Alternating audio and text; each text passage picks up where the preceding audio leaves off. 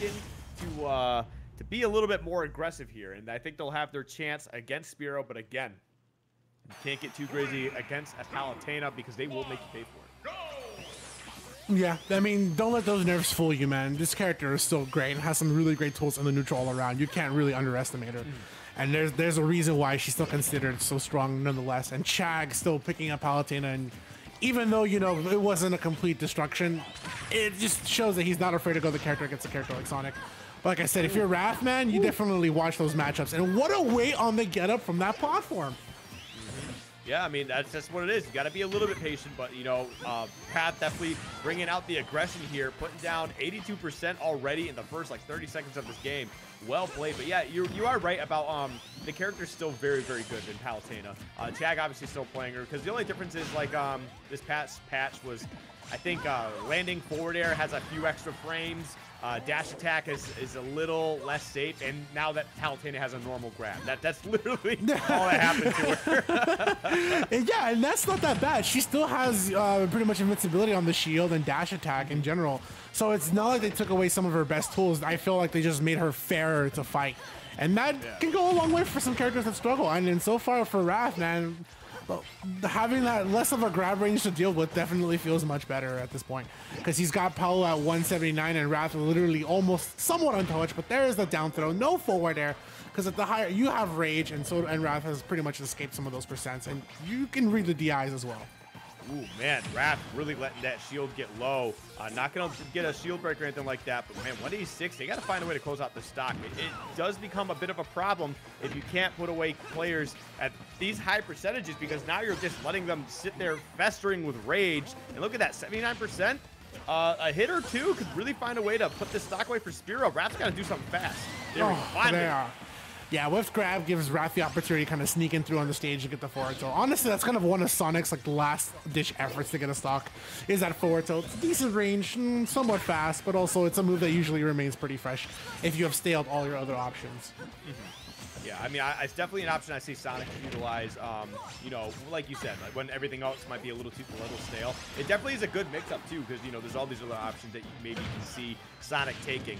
But you know what? It does the job when it needs to. But wow, Explosive Flame gonna take out that stock. Well played from Spiro. 29% now separating the two of these players. We got to see who can get that next big hit. Try to get that next opening to get something going here. Both of them just kind of trading some hits to start off.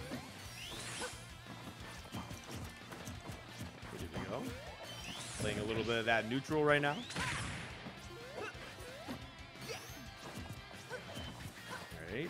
Yep. Both of them trying to be careful, not wanting to do anything too crazy. I think it's because Wrath has recognized, you know, what Spiro can do if they get their openings. And then obviously on the other end of that, Spiro is very aware of the damage output that Sonic does have through Wrath's gameplay. Yeah. And then avoiding and understanding your opponent and their playstyle and their gameplay as well. It just definitely helps you avoid a lot of things, and I feel like that's what Spiro's kind of coming down to. It's just analyzing Wrath and seeing where he can go from there, but Wrath is still keeping up the pressure a little bit here, and that's what I like about Wrath. Look at the way he lets go of stage, just letting go a bit of ledge a little bit and trying to catch Spiro on the landing. Unfortunately, that's much to his demise. There is a forward throw, Spiro with no ledge jump whatsoever, but looking to use that excellent back air that Palutena still has. Definitely getting a little concerning here. Okay, it's going to run into a couple auto reticles. By a couple, I mean like 6. 0.1% separating these two players right now. That's how close this game is in the second stock's in. Yeah, and this is also the way that Wrath understood the recovery there. Like, Explosive Flame, fine, I can recover low. Sonic has no issue recovering low. Explosive Flame on the stage here. Look at the way that I can kind of stall myself and then cancel into a down air. And then look at the way that he's setting up the uppie on the trampoline. And what a way to parry the forward air to avoid the Explosive Flame. Wrath is on a hunt, but he's also on a mission. He wants to take this 2-0 if he can. Yeah, I mean, he should be trying to. Okay, there we go. Gonna be able to get the forward smash to take out that stock. I think we had a re-grab. Spiro's got to be careful about that, especially with Sonic forward smash, man. That thing is absolutely strong. Yeah, it's ridiculous in terms of knockback, and it lasts a little bit out there more than you think. And it's decently fast, I would say, so you can underestimate. Some players may oh, what a catch. Ooh, yeah, beautiful catch, man. Wow, actually going to find a way to even this up. 12% is really not a difference between these two.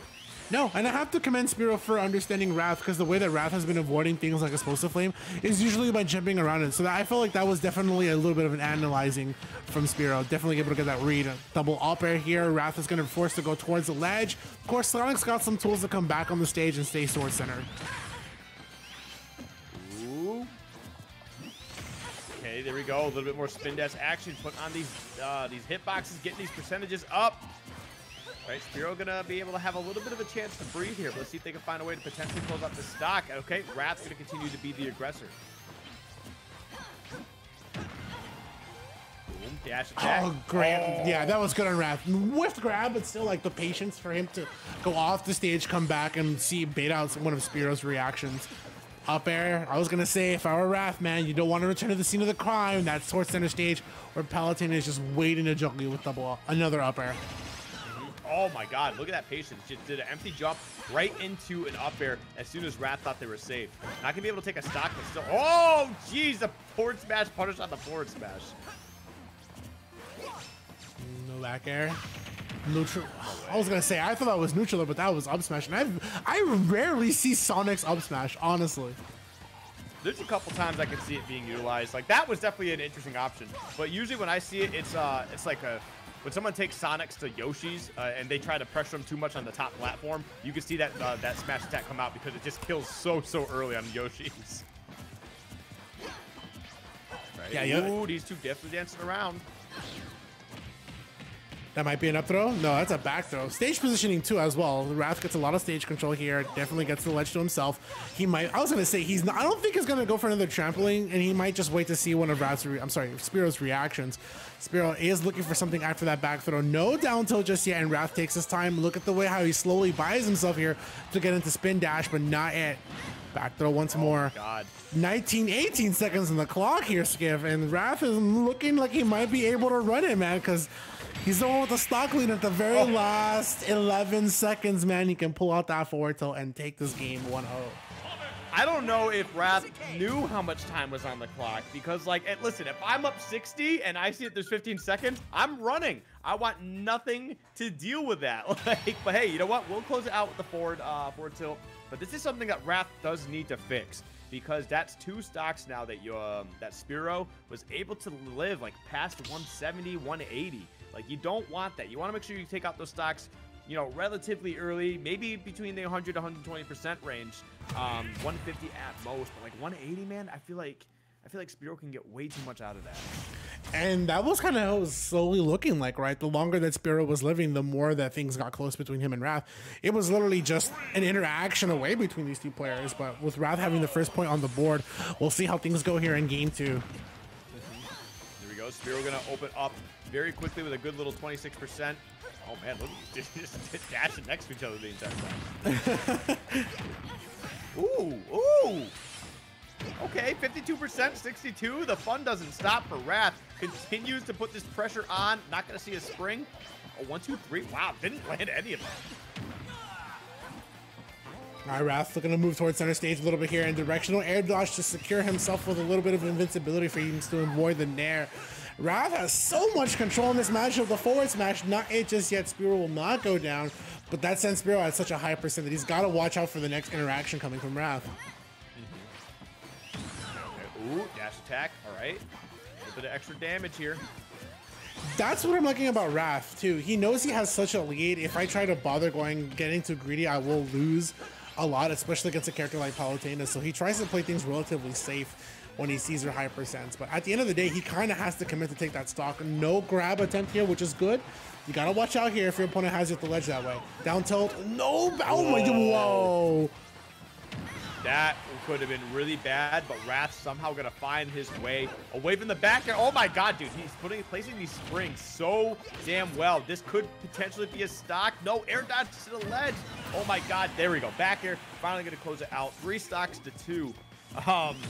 Yeah, Wrath's got to find something quick because this is 153%. And again, we've been seeing Spiro live up to like 170. Back throw not going to kill. Oh, my God. Yeah, and back throw not killing is kind of rough at that point for Wrath. I was gonna say that might be a forward that we're seeing again. If it isn't back throw that's gonna kill, it's still good for Wrath because he still gets stage positioning and he gets to set up for another edge guard. At worst, and that's not that bad, all things considered here. Right. Okay, ooh, going for the homing attack, but Spiro kind of just dropping through the platform and then getting a 1.3% punish. It's so crazy. Like back in the day, we used to see just 15%, and now the fact that you see like 28.2%, it's like, wow, I literally missed it by that much. For sure. Oh, what a cross up from Wrath. He's got him at the ledge here. No commitment just yet. You can see that Wrath is slowly kind of taking his time against his opponent, and that's what you can do with a character like Sonic. You can bait and punish or be aggressive, and both of those playstyles kind of translate really well to this character. Right. Wow. Okay. Just gonna turn around, dash attack, putting on again a bit more percentage on the Spiro. Spiro's starting to look like they're struggling a little bit. Ooh, just dash up for the grab, back air, not gonna be able to take out the stock, only at 75%. But the spike will surely clean it up. Spiro one stock away from evening this set up one apiece. Yeah, and you have to commit into Wrath there. Going for the air dodge there would have been normally a good play, but Palutena, the way that Spiro is, he's definitely looking for himself to put on a point on the board, and he's not going to let Wrath get on the stage for free. Especially with the fact that that spring doesn't give Sonic a hitbox on the way up. Okay, there we go. Trying to find a way to close out the stock using that spin dash to get things started here. 133%. Forward air will do it. 24% separating the two. We're going to see if Wrath can find a way to close this up. I'm sure he would not want to go to game 3, go into Grand, sitting pretty, but I mean, Spiro definitely has something to say about that. Yeah, Spiro pretty much bringing it up to last stock so far, 71% as Wrath continues each hit. Spiro's gonna watch himself because there are a couple times where Spiro just tries to avoid Sonics, and in that Wrath, and in that process, he ends up taking damage and got hit by that full spin dash into forward air. So he's gotta watch out. What a parry from Wrath too. No back air. Tries up air, oh, up air right there. No, never mind. Forward air just putting him off stage. Here comes the spring. No, looking for the 2-frame. Won't get it. Forward air? No forward air. Okay, that was gonna say forward air for Wrath, and the back air. Definitely seeing how Spiro is getting all sorts of places, and that's gonna be the only place Spiro doesn't want to go to, is loser side, as Wrath punches in his ticket to Grand Finals, winner's side. Yep, we'll be sitting up there. Grand Finals again is